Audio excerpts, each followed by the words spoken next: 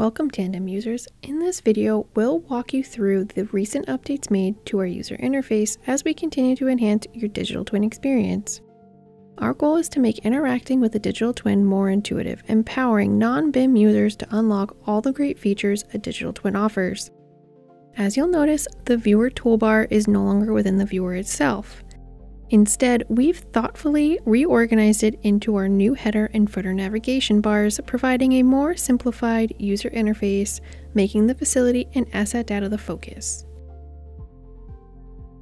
Let's start with the profile menu in the top right corner. Here, you'll find the viewer settings. While the settings themselves haven't changed, we've updated how to access them. Now, moving to the header navigation bar in the top left corner next to the measure dropdown, you'll find the viewer controls, which allow you to navigate the model within the viewer. Under these controls, you'll find options to orbit, select, pan, and zoom. Each control is assigned a quick key, indicated by letters next to the controls. Simply press the corresponding letter to immediately activate the desired function in the viewer. Next, the measure menu includes both measuring and viewer sectioning tools. Moving down to the footer navigation, you can activate space and room labels so they are visible in the model, giving you access to the filtering capabilities that accompany them.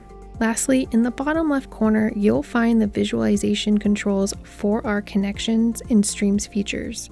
These allow you to turn on the heat mapping and stream pins, which display the facility's streamed data. You can view stream pins based on their status and use single or multi-select to quickly customize the viewer according to your needs. When you're finished working in the facility, click the Tandem logo to return to the home page. Thanks for watching and happy twinning!